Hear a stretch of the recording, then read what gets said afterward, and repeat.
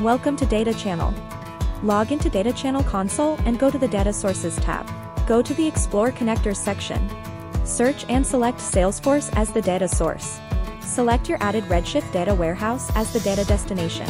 Go to Data Warehouse tab if you'd like to add a new warehouse. Go to Add Data Pipeline to add a new pipeline.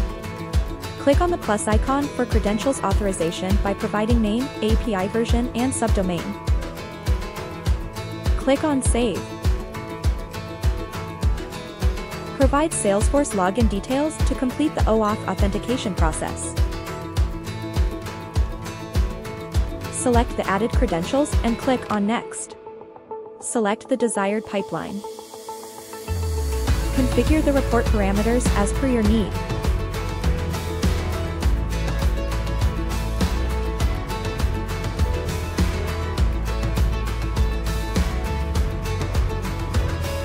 Schedule or manually run the pipeline.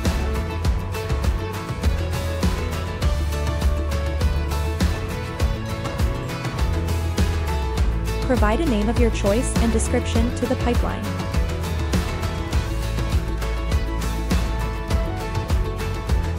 Click on View Run Status to check the status of the pipeline.